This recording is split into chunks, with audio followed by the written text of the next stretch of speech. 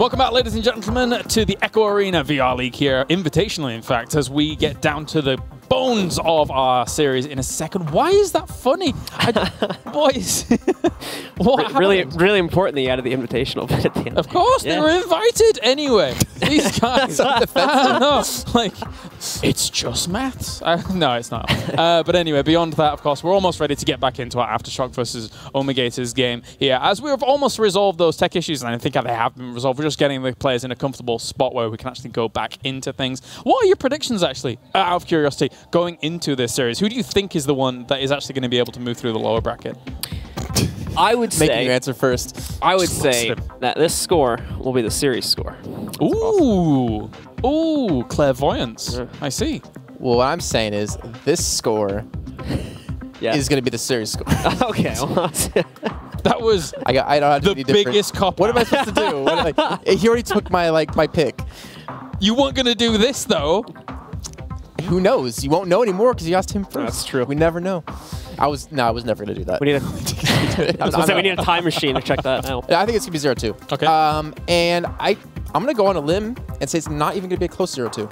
Ooh. I'm going to be that guy. I don't know, like, see, I don't want to be bold enough to, like, predict, like, a general scoreline, but I feel like it'll be, like, relatively competitive, at least, though. Like, I feel like the scorelines, maybe not, like, super close, but I feel like we're going to be looking at teams within, like, one or two goals of each other. My question is, what influences you, Jason? Is it because we saw Aftershock go really kind of toe-to-toe with 11.5? Is that a factor that really kind of comes to play here when you make your prediction? It's just a feeling I get.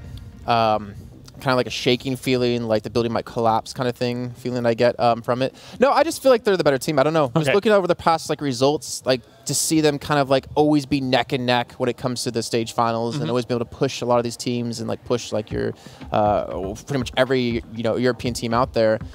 I feel like they have the opportunity to easily win this 2-0. Okay. I was trying to make a stupid earthquake joke and it didn't. Leave that to me. Leave that to me. Your thoughts, it fell a little flat. You just laughed at your own joke, Blue. I don't care. I found it funny. Blue, save us. No, so the thing for me is why I still feel like it's going to be 2 is the fact that Omegators, as we look at like the stage final brackets, things like that, this goes back to the fact that they have yet to really like prove themselves and take down a team that's like a tier above them. If we go back to the tier argument that we were talking about before, they haven't really been able to push themselves forward and consistently be able to knock out those teams just yet. So I feel like even though we're on a LAN environment now, I feel like that's still going to become a problem for them, is that they're just not going to have the experience necessary to take down some of these higher tier teams. On that note, though, to be fair, in the video we saw of Aftershock, they said I think it was Maddie who said he's never played against a North American team. He doesn't know what to expect. That's true. Well, we're about to get into it. Let's get into game number 1 here between Omegators and Aftershock. All right, and it's just got to reset the round really quickly, guys, and then we will be good for our teams to go out of the launch gates. Once again, just a quick reminder, this is a continuation from before. Aftershock did score the first goal that we were playing out, but then we had the tech issue pop up, so we paused it, and now we're jumping back into it. Still in the midst of the first round, of course, so both teams are still at 0-0 in the series. All right, so off the bat, Young, in for a quick pass. Look how actually far back Maddie's sitting. He's like literally at his goal. So they can't go for any sort of 3-man pressure, which to me maybe it's more akin to their style. I was kind of looking at it. Maybe I was overthinking of like not trusting in their slingshot ability. Could be just a safety thing for like the first jump or two as well, because of the fact that they don't necessarily. I mean, we heard in the video there, Aftershock don't necessarily know what to expect out of NA teams, so maybe they're trying to like feel them out first before they get risky with these kinds of strategies. But look at this, the guys on Omegators are making a lot of great progress to get closer to the goal right now. In fact, great jukes, great pass work coming back around. The problem is their players getting knocked out, and a nice block from Maddie in the goal there. Immediately picks it up and is going to send it out. It's not a full clear, though. There's too many players on the direct pass, so he does have to send it off to the side. If they can steal this, though, this would be looking good, Blue. Like, they had the potential there, a 3-on-1 break there, but unluckily for them, I think Young did get the clear back into another player, at least the pass off to another player. He's going to try to make the push forward. Nice little juke to at least give him a few more seconds. Going to pass off on a subtlety and a bounce as well. They had the goalie knocked out, but the actual throw was way off mark, so it sends itself flying out to the midfield once more, and now into the hands of Aftershock, who've already got a slingshot going with possession. There we go. There's a shot attempt, but it will be picked off by the Omegators, as now they take possession themselves and send it back to mid too. Showing the importance of throwing as fast as you can. That's a clear shot. Is anyone going to be there in time? That's going to miss. He dings it! Oh, we talked about the pressure. If he just waited maybe a little bit longer to get a little bit closer, that would have been 3 points for them, but that's unfortunate. Now coming back into the enemy side, that's going to be Omegators now trying to defend, and Torabot comes in for an easy 2. That's unfortunate. Quick speed on the slingshot there finally allows for Aftershock to secure themselves a second point. In this case, putting them up to 4-0 now against the Omegators, and sadly even them behind with not a whole lot of time left on that clock, almost about halfway through the round. We talked about Aftershock with their disc handling skills that we've seen. I crown them as probably being one of the best teams in terms of their passing. We saw there on the breakaway a great forward pass. I don't remember who was off the top of my head, but he threw it over to the two players who were slingshotting, but he led it enough that they can continue that speed to make sure to grab it in time to not lose any time and look for that free shot. Unfortunately, the three-point didn't work out. So now, you can see our vote results popping up there as well. This one's obviously a little bit closer with Aftershock being the favorite, but not by much. Once again, you can vote online when we show those poll links before the games. But we've got Omegators trying to go for another shot here. Again, they've got the lineups, they've got the password going on. See a little bag kind of standing in the open there for a second. But he's going to move in now, try to take the duel versus Matty. Gets himself close, and immediately everyone from Aftershock piles on, but it's not enough to stop it. Omegators secure the goal anyway, and finally get their first point on the board. I really want to see teams who are defending that position maybe be a little bit more aggressive, go for those punches. They actually give each other a lot of room. You see a punch there, that was onto Tutorialbot out of Subtlety, which does clear him another angle. But then you see both defenders of Aftershock, besides the goalie, look towards the disc. Not kind of split their attention to see where they could potentially pass off to. And then that, I guess, in the end, netted them, their first score of the game. So we're going to watch out here in a second. Aftershock will be starting out with possession once again. There's the fork. It's looking like Omegators are going to send most of their players. Actually, they'll just hold them back because I don't think they're too confident in the player they launch forward being able to successfully intercept it. Oh, a nice punch is going to allow the Omegators to now take it away, though, just as Aftershock were getting into their opponent's territory. But a quick slingshot back is still going to leave them in a very secure position for the time being. It's still going to be hard to fully get out of this one. You can see the push coming back in. And Silver Bag trying to go for a potential punch or steal away, but now here comes a slingshot yet again. Look how far ahead Aftershock are. They might be able to pick up another 2 points, but no! Silver Bag gets the punch, gets the steal away, throws it ahead towards Young. Now they have a potential breakaway. You can see the slingshot trying to come in back in for Aftershock to get there in time, but they have messed it up. There was no regrab coming through. So much for Subtlety. Tries to go for the shot, but gets blocked out on it. And again, Aftershock go for the clear another time. Clear once more, sending it very, very close to Omegators' goal here, and this is not going to be good because they have no one back there, so it's just an open field. And in fact, this time they're able to even secure a three-pointer. They back up a little bit there, line up the shot, so get in to put them up 7-2 now. Just thinking about, my prediction. Not a very close match potentially for Aftershock. We got time. 7-2. Omegators could score again. I'm calling it now. It's going to be 11-2 end of the first round. Actually, that's really that's very, very generous. I'm sticking to it. Yeah, 11-2. Yeah, I know. Hold on, where'd you get that? They got a three-pointer and a two-pointer. Yeah. Wait, okay. Two-pointer and a two-pointer. So basically, they're going to score one more time. Two-pointer. Two-pointers. Oh, you might be right about this, actually. That was a great interception from Aftershock. Bit of a wild pass, though. I think Slim was supposed to catch that one, but still retrieves, gets a nice block off. Scoring here is going to be a little bit difficult, so tries to pass it back. It's another missed pass, however. Matty tries to go back for it, and is still going to have to be the one to retrieve it, as other teammates nowhere nearby just yet. Bounces off the island there. Off towards the nest. Again, a good clear coming through. Turbot looking for a passer. Slim's going to be able to pick it up and continue the clear. No, it actually hits the side of the wall, unfortunately. Bounces in favor of Omegators. Omegators would be even better. That's like Sharknado, but ×7. Oh, that's a great defense out of Matty. And he's going to be able to get a great clear as well through one of the side tunnels. Sends it flying. Aftershock do have great positioning, but once again, the disc is fumbled. It's sent flying into the open. And I think now it's going to be the Omegators once again that pick it up. Let's see, can they really accomplish much off this? They're still down by 5, so they're going to need to make 2 3-pointers in a row to take the lead, or 3 and a 2 just to tie things up. 30 seconds left to go for the clear yet again. The punch comes in, but it's going to be a little bit delayed. You can see Matty holding 2 targets off. In the meantime, push coming back in. To Turbot, get the forward pass to Slit. No! Slippleback comes in with the steal. But again, the time, it's running out, Blue. Yeah, there's been so many sloppy passes, it seems like, so far in this volley, so it's just wasted so much time because of that, because guys have to go to complete stops and change their direction of movement all of a sudden. Here we go. We got another attempt coming in from the Omegators. Their last chance, really, to make some impact here. Pass over to Stealable. He's going to try to swing it in, but it doesn't work out. Matty intercepts and sends it back the other direction, and that should secure it. In fact, it does. Aftershock will take round number 1 with a final score of 7-2. All right, so 4 points for Tutorialbot Slin with 3 inside of Omegators. I'm going to keep calling them Omegators. I like the name. A lot more stuns as well from Aftershock that you could see there. They had 2 players in the high double digits, or the high 10s at least, whereas I don't think anyone from the Omegators managed to get over 10 stuns in that game. There was a couple of plays you saw out of Omegators where they just kind of messed up their regrabs, like getting back defensively. And that's kind of a shame. I mean, I know every team here is capable of doing that. Maybe it's just the nerves getting to them. Maybe it's just the environment that they're not used to. You know, maybe it's just kind of like being on a LAN, you know, for one of the first times can really kind of mentally stump you sometimes when you're trying to go for those plays that you know how to do. But they're going to have to be able to fix things up here because that was not a great showing out of them. And they're now one round away, Blue, from potentially being knocked out of the entire Invitational. That's very true. Dreams can come to an end quickly here, sadly, due to the quick nature of the game. So they had good steals. Sorry, I don't want to give something positive. You know, I mean, they had really good steals. Like they were able to like steal it away multiple times and able to go for some great grabs. I want to give them that at least because they were playing well there.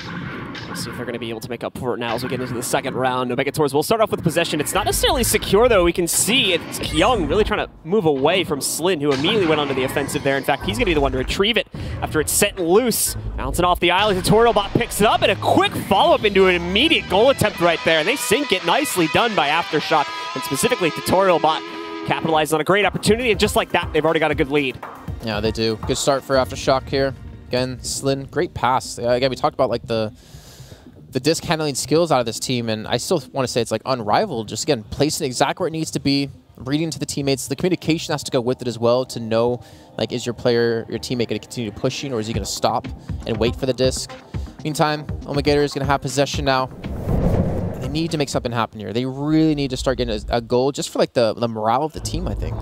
Supplement's got possession for now. We'll pass over towards Young. They've got a bit of a triangle going now to pass back and forth between each other. So far, it hasn't been interrupted that much by Aftershock as well. No missed passes either, so they're getting a lot of forward momentum going right now. They'll get themselves a chance at a 2v1 against the goalie. The goalie moves out, but it's not enough as Young sneaks around the backside, sinks it in anyway. It's a two-pointer though, so for now, Aftershock still are in control. That's a good job right there. They actually were able to like make Aftershock get too aggressive. You can see on the minimap, like two players pushed too far away to help defend this, and they weren't even in position to really slingshotting quick enough. And a great ball handling skills again out of Young, or disc handling skills to come in from the backhand side like that. They came in just a little bit too late and taking advantage of Aftershock being out of position. Well done. So again, teams will launch in just a moment here with Aftershock. Now getting themselves a little bit of possession to work off of. See how the opening play goes off as Maddie, once again, picks up the QB position for now. Quick pass over to Tutorial Bot. Slin is open for a pass. Sally. Oh, he just tries to go right forward. Actually, that's a bit bold, so that's not going to work out at all. Omegators will steal it back because of that. Sulubai trying to get a pass up.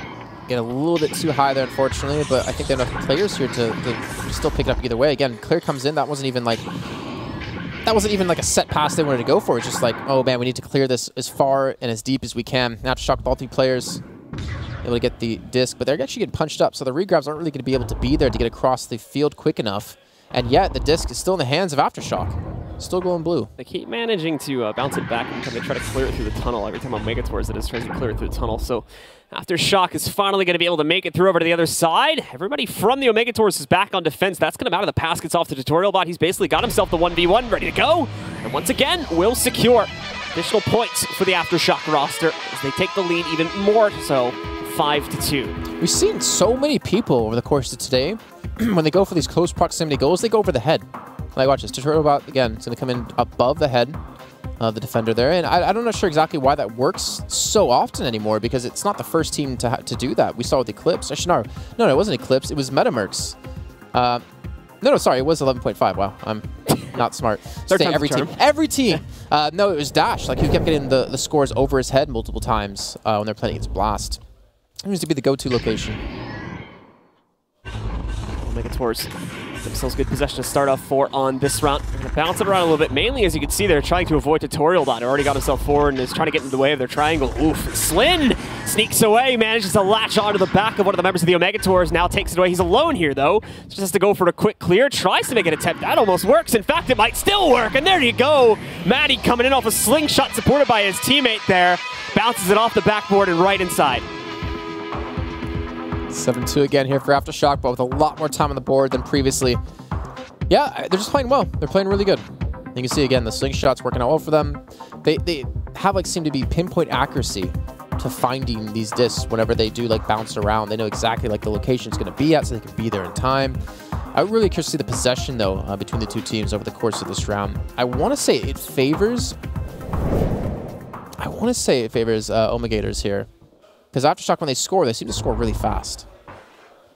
See how that develops. See little bags got control now. Look at how much pressure Aftershock are putting on now, just off of the initial launch here. They're sending 2 players over, which is going to leave players like Maddie a little bit exposed, but as well, there's not enough interference going on to their slingshots. So guys like Slyn are getting over here very quickly, and yeah, as you just mentioned there, the punch is going to allow for, once more, Aftershock to take control. Their clear isn't the greatest, though, so they can't go full speed on the slingshot, as they still have to work for control at the midfield. But they're keeping Omegators clumped up, so they can't actually spread out. They can't actually spread away from each other to make sure to get these passes off. The slingshot's going to come in yet again. You can see Tutorialbot's already off in the running. He's going to have some sort of opponents off towards the side, but can't get the shot off. No, he gets punched up in time. The disc goes into the ceiling, and it looks like Omegators will be able to pick this one up, and hopefully for them still be able to clear it. Back over to their goalie to make sure it's a little bit of an easier clear and a less pressured clear. But at the same time, Seer actually, because they managed to get right next to the goal. They're going to gloat about it there for a few seconds as they delay the goal itself, but Sealable Bag will be the one to control it. That score a second goal now for the Omegators. Yeah, it looked like maybe Slim was having some issues there. But either way, that was a good job by Omegators to get back towards the enemy side of the field and get those another 2 points on the board. Again, like the pressure of both these two teams is if you lose this, you're going home. And for some players, that's farther than the others. For Aftershock, it's probably right around the corner. For Omegators, that's back to the US. Journey that would be indeed. So they don't want to take it this early on if they can avoid it, but it will become inevitable. Just under 2 minutes here if they're not able to reverse it. There's a great time-wasting strat right here. Maddie's playing around. He's got to be careful, though, because he will eventually catch up to him. And it is sent loose. Right now, it's a bit of a skirmish between both the teams, so we can see attempts to knock each other out going back and forth, but eventually a clear is found by Aftershock to send it over into Omegator's territory. Won't remain under Aftershock's control, however, as Omegators immediately pick it back up and send it over to the midfield. Do, but still really scruffy between the two teams. A nice 3-point here. You can see how far back that Maddie is sitting, something reminiscent of what we saw in the first round. Playing super defensive, not willing to push up. It's going to be a one-on-one here. It's going to come down to who can be better than the other, and the push is going to come in, the play as well. I don't know if you guys can hear the crowd, but I can definitely hear it through my own headset. That was actually really cool with Sealable Bag there as well, because we don't see the adjustment on the tilt happen so much, but he actually turns himself sideways a little bit so that he can make a clicker shot to the right side and kind of throw off Maddie a little bit. And you can see it. It works out great. Nicely done. There we go. We're getting a match here. We're getting a close game. 6-7. I can put my smiling back away now, as it was 7-2 earlier on. Looking really good.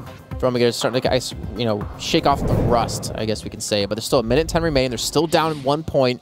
This isn't tied up just yet. But they're going to have their opportunity here. They definitely have the time to work with. And they also have the possession, most importantly. But can they keep this clean? That's a quick pass coming back over here to So Much for Subtle now. Problem is it's still inside of their 3-point zone. They got to get rid of it here. It's going to get passed over towards Sealable Bag, then to Young. Trying to go back and forth between those two right now. We might have a pass back. No, it goes right into the hands of Tutorialbot somehow. My gosh. He's got an open door. There we go.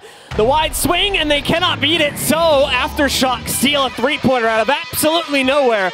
And Omegators only have 45 seconds to respond to that now. He intercepts it right here, and he gets 2 punches. One onto Young and one onto Subtlety right after, so he can continue to push through. How does no one punch this man? He gets through in a situation he should never have won 1v3 and gets points on the board. Young does get the punch. It's just a little bit too late, sadly, as the pass is already off at that point and the goal attempt made. So Aftershock looking dodgy for a second. They're looking like they were going to maybe lose control of this one, but now they've got it once again. And it's Omegators who must score at least 2 goals, regardless of if they're 3 or 2-pointers, be able to either tie or take the lead before the timer runs out.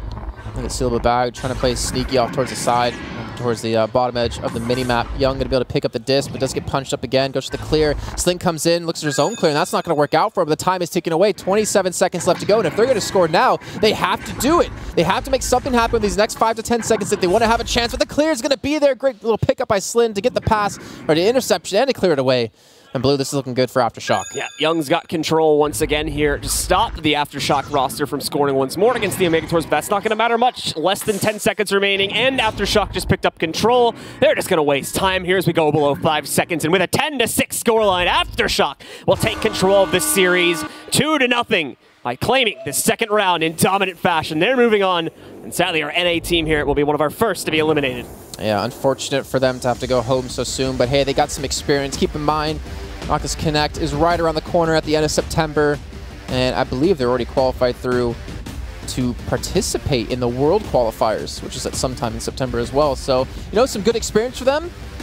There's 30,000 on the line for first place at Oculus Connect. So that's something that definitely have their eyes focused on. Yeah. But hey, I mean, they didn't play bad at all. But I think they can go home with some tape to look at what to improve. That's right. It might be zero grav, but Aftershock is able to make the ground rumble underneath their opponents and move on in the lower bracket. Good stuff coming out from them. And overall, I mean, a really good showing. I feel that Tutorial Bot, the big play, the intercept, the double stun into the long shot range accuracy that he had, and then 1 second after that he gets stunned out. So it was the perfect time to be able to throw that 3-pointer towards the end. Really great stuff. Even better, it's like a great momentum breaker too, because prior to that their opponents on the Omegators were about to run the comeback. They're only one goal away from maybe even taking the lead away, but all of a sudden that just completely flips the story on its head, and with that it's all but secured there. So really close games, between the two either way. I mean, the first round was 7-2, and then it was 10-6. Not that big of a score discrepancy between the two teams, but I think possession really kind of gave you a nice indicator of like what was happening. Because Aftershock weren't winning possession time, but they were winning the game, which meant when they scored quickly. It just meant their defense was really good as well. Well, let's head down to the stage now as we can hear from the man that made the big play. It's Tutorial Bot with Punanas. Thank you, James. I'm here with Tutorial Bot, very mythical legend in the game himself, a very funny man as well. Looks good on camera too, I think, right? I'm not sure about that one. We'll have to see. Well, they're talking about your great interception, about your team working together to take out the Omegators, as they're also known, formerly King Gorillas, and I think they ever been Crocodillos at one point. But you guys getting together with Slyn and with Maddie pulling out the nerves now and actually bringing the pain and not getting eliminated. Tell me about what y'all were going into this game thinking about how you were going to defeat the North American style. We know that they tend to pass a lot more frequently, better, to be honest, than most of the Europeans. We tend to be more about clearing and boosting and fast, and so we've been trying to work on a hybrid game because I don't think one is necessarily perfect over the other. If you can master both, that's kind of it. We're just trying that, basically. 100% on adaptability. They say that is Blast's key to winning this thing, even though it didn't work out for them. But see, the Europeans can be adaptable. So I want to know, what do you think you're going to be able to do? Do you think you'll be able to fight your way through the rest of the lower bracket? In both the Stage 1 and Stage 2 tournaments, we actually went into the lower bracket and had to claw our way out. It's something that we're becoming known for, I guess. So I hope so, but we'll see. Being the underdog is where they live, and they are on a collision course with Blast, longtime rivals and guys that I know they're going to give you a lot of trouble. What is your message for Blast? We're coming for you, man. That's the Tutorial Bot we all know and love. Back to you, James. Thank you very much. And actually, one thing to take away from all of that is that every single time we go over to hear from our players or our interviews, you can see they're physically kind of almost exhausted just a little bit. It's a lot of energy that's really going into this, and a lot of energy not only physically that is going into it, but also kind of mentally, people wanting to progress through this bracket. I mean, Simeon in the last game looked like he just finished running like a half marathon. Yeah. So. No, I agree. And I think, as the day goes on, especially for teams who kind of need to wait for their later matches, being tired is something that's really going to affect you. We see it, in, again, quote unquote traditional esports with mouse and keyboard. When you play one match, you have to wait a couple hours for your next match. You get really run down, you get really tired. But then adding in the fact that you're jumping around and swinging your arms around makes you even more tired, kind of thing. And I bet teams just want to play games back to back to back. But this is a whole nother strategy and a whole nother thing you have to learn about playing on LANs is that delay you do have, and to kind of stay focused throughout this time.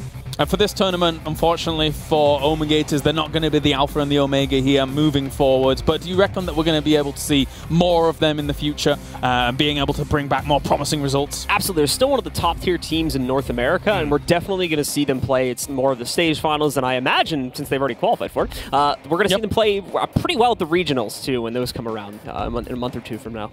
Again, just gives them some experience here, being on LAN and playing against European teams. And playing it in general, in front of an audience, because a lot of their peers are sitting here watching as well, judging their every move, and you have to kind of transcend that and move mentally beyond that. Again, that amazing play at Tutorial Bot right there, the double punch, the interception, the double punch, and then the 3-point. That was just the final nail in the coffin. Yeah, so far for me, aside from Wit's interception during that game, I think that from Tutorial Bot for me so far has been the play of the day. Always great to see how that is going to play out. But overall, our next match is going to be Boost going up against Gravity. We'll get plenty of time to talk about that in a moment. For now, we're going to go to a short break here for the VR League for Echo Arena. And when we return, we've got more action from the lower bracket. Stay tuned.